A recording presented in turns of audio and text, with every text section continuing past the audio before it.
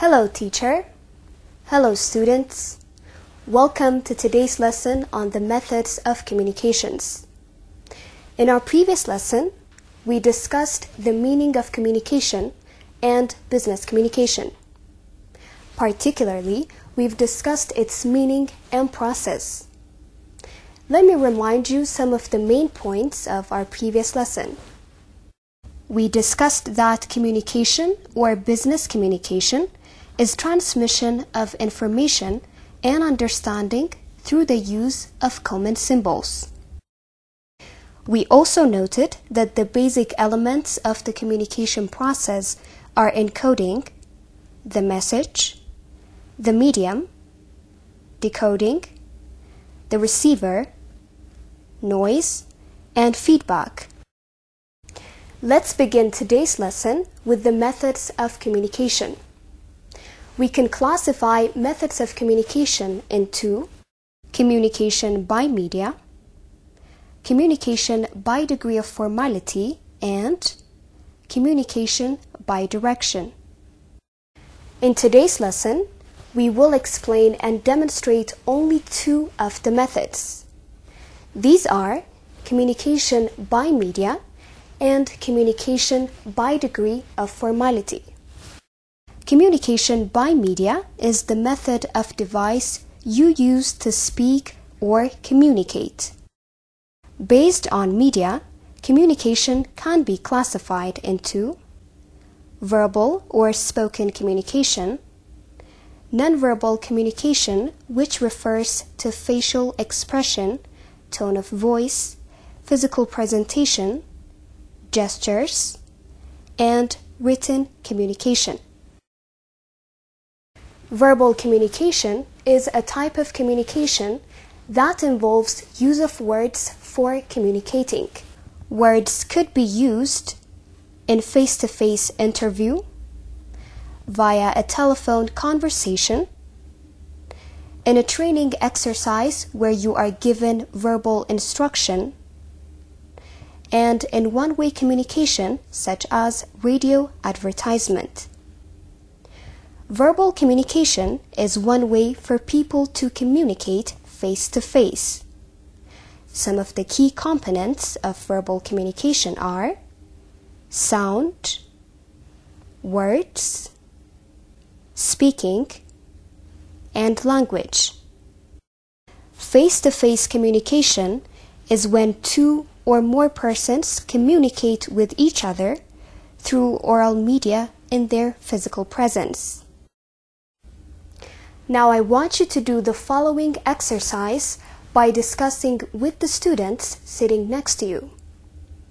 You have 3 minutes.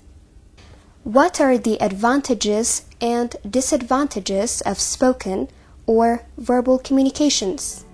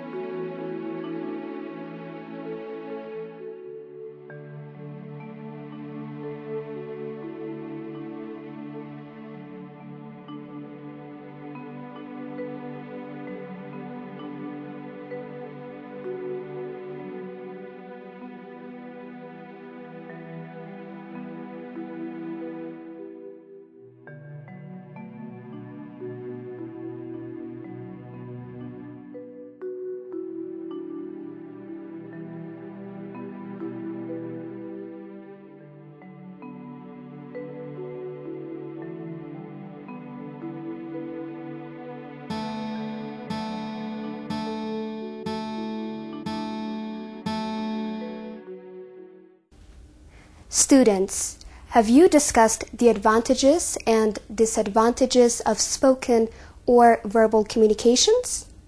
Good. Let's now provide you with the advantages and disadvantages of spoken or verbal communication so that you can compare your answers. The spoken word or verbal communication is more rapid and more flexible in terms of adjusting to circumstances. It is useful when you need to convey a short message quickly, easily adaptable to many diverse situations. But it lacks the prominence of the written word, and what the listener hears is often not what is meant, and repeatable. I hope you are clear with verbal communication. Let's proceed to nonverbal communication. What do you think is nonverbal communication? Nonverbal communication is a mode of communication that dominantly uses body language and various other physical gestures as a means for communicating. Body language is one of the most powerful ways that humans can communicate non-verbally.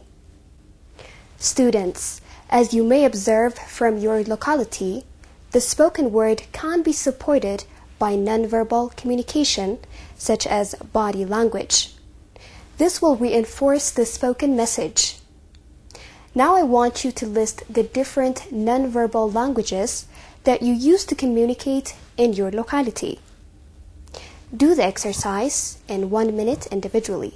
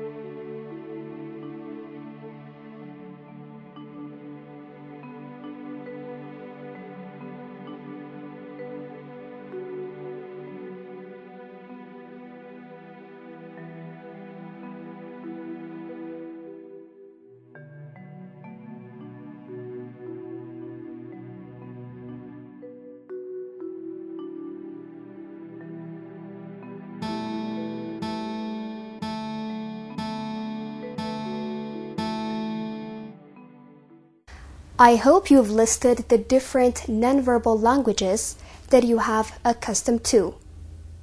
The following video clip shows some of the different nonverbal languages. The human face is extremely expressive, able to express countless emotions without saying a word. For example, the facial expressions for happiness, sadness, anger, surprise, fear, and disgust are nonverbal communications. A hand signal showing the thumbs up expresses an agreement or an encouragement to someone. We intensively recognize what body language is telling us. Now let us discuss the other classification of communication media, which is written communication. Written communication is a type of communication that only includes written forms for communicating. Written communication is formal, permanent, and must be kept properly in the organization. Now I want you to discuss with the students sitting next to you the advantages of written communication. You have 2 minutes.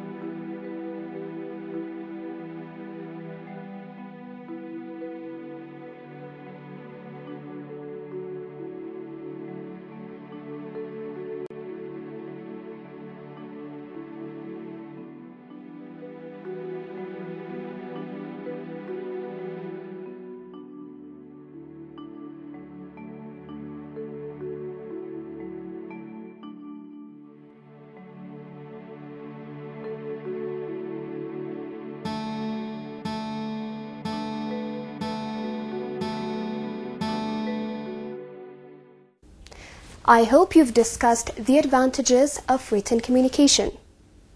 Written communication helps in laying down apparent principles, policies, and rules for running of an organization. It is a permanent means of communication. Thus, it is useful where record maintenance is required. Written communication is more precise and explicit. It provides ready records and references. Do you think written communication has any disadvantage? Yes, it has. Some of the disadvantages of written communication are: it is impersonal. People may not always read them. It does not answer questions, and there is no immediate feedback.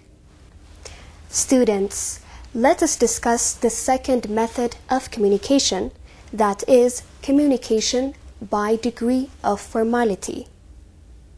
Based on the degree of formality, communication can be classified as formal and informal.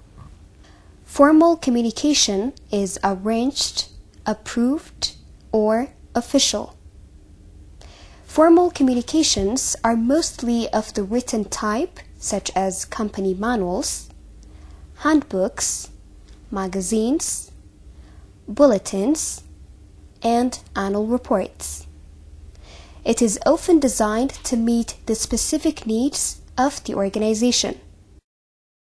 Formal communication has its own advantages. The major advantages of formal communication are the following. It is systematic and orderly flow of ideas. The source of communication can be easily located. It provides support to authority of supervisor over subordinate. It facilitates control. Informal communication is unofficial, unplanned communication outside the organization's formal channels.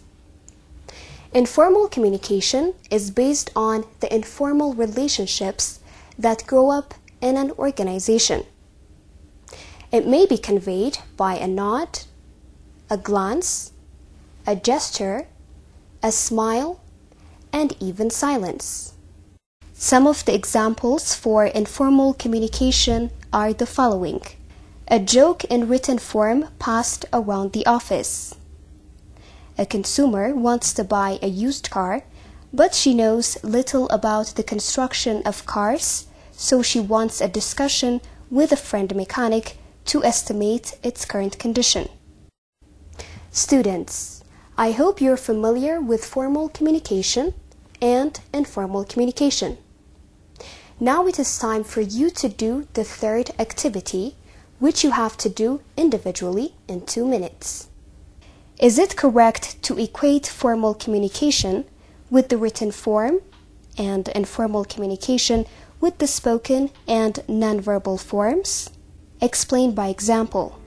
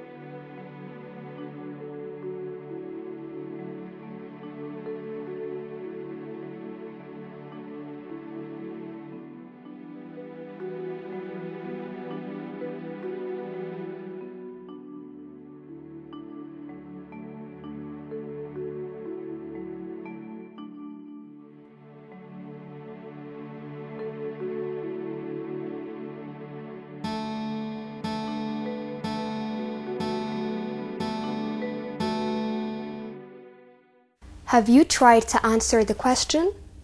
Good. Now compare your answer with the following. No, it is not correct to equate formal communication with the written form and informal communication with the spoken and nonverbal forms. For example, when a superior warns the subordinate by means of the spoken word, it is formal communication. In addition, if a joke is in written form and passed around the office, it is informal communication. Let me wind up today's discussion by summarizing the main points. Today, we've learned about the methods of communication. We discussed about communication by media, which consists of verbal communication, nonverbal communication, and written communication. Based on the degree of formality, it can be classified as formal and informal communication. Students, in our next lesson, we will discuss communication by direction. This brings us to the end of our lesson today. See you next time in another topic. Until then, goodbye, teacher. Goodbye, students.